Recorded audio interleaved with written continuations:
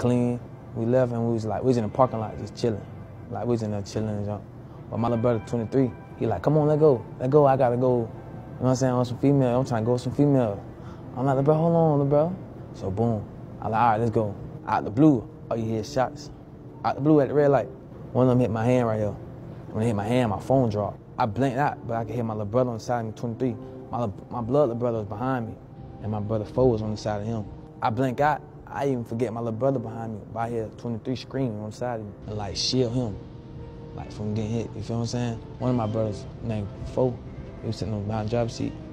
He told me to call the ambulance, but 23 on the floor telling me like, I can't move, you know what I'm saying? I'm like, unlock the door, open the door.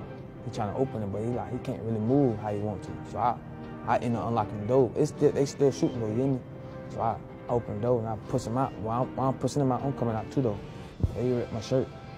So, but when we got out, the car was still in drive, so it kept moving. So I go put it in the park. But I'm moving around. I'm not knowing how many times I'm shot, but I know I'm shot. I think I got shot in like my legs or some shit.